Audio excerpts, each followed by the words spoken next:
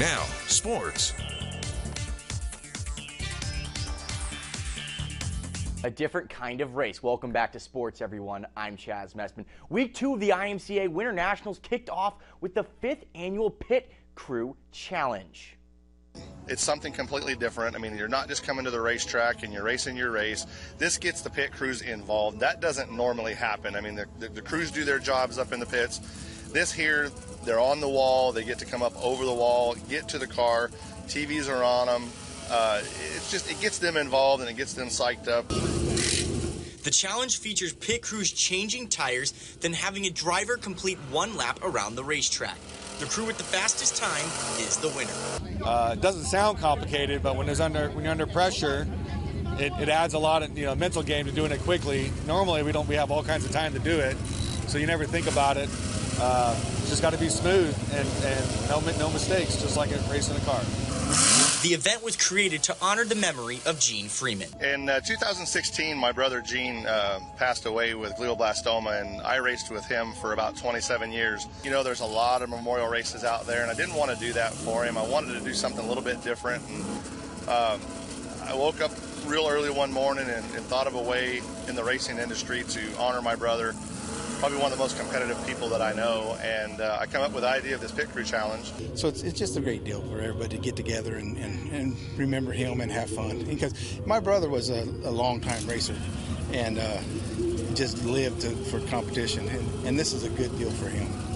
The competition has grown over the years with more and more crews getting involved.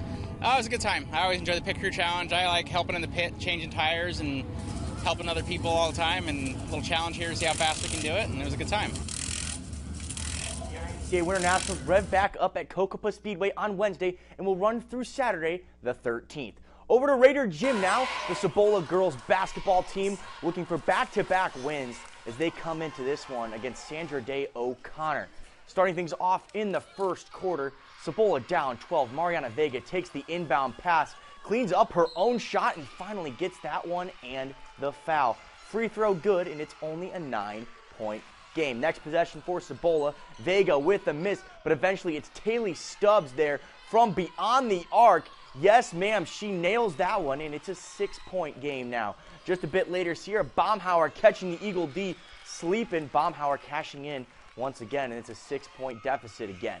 The Raiders defense coming up big here once again. Isabella Molina with the steal. She drives to the basket and gets the layup to go to make it a 2-point game.